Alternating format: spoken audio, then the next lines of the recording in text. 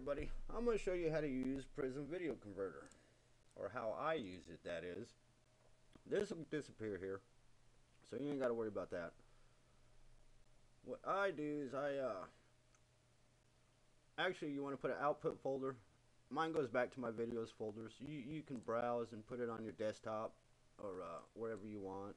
Make a folder, what have you. That's up to you. And then you choose the output format. I use this one. Of course, you can use AVI, MOV, whatever you prefer. Why I use this one, I don't have a clue. I just like it, I guess. And the encoder options, you can go in here. I really don't mess with this too much, but it's up to you guys. You can. The edit output, a lot of it you can use 16.9 and 4.3. I really don't mess with it. Sometimes I should, but I don't. But anyways, it's pretty simple how to use this. So what I'll do is I'll add a file. Let me see if I can find one here.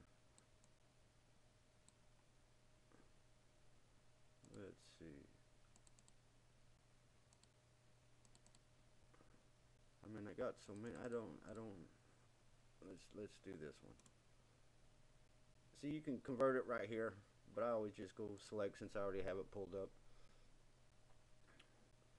And then you come back over here. Once it's blue, once you click it on, it turns blue. You can come over here to convert. Of course, I've already have this, so I'll go ahead and I'll override it for you. See what happens here. Once it's done, it'll go beep, and it's done. Then you can go back and preview it. So it's pretty simple.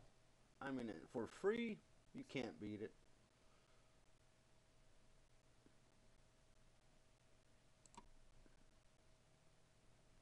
It's taking a little bit, just a little bit longer.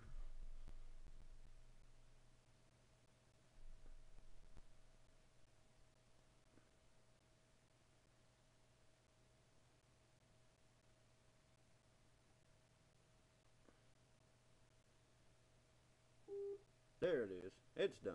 Okay. Now we can exit out of there, and I'm going to go to my documents and see if it's in there. To my videos folder, see?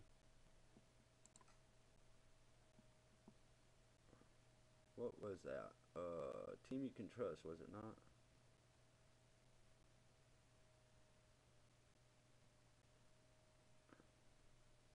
That should be right here. See, I went to WMV.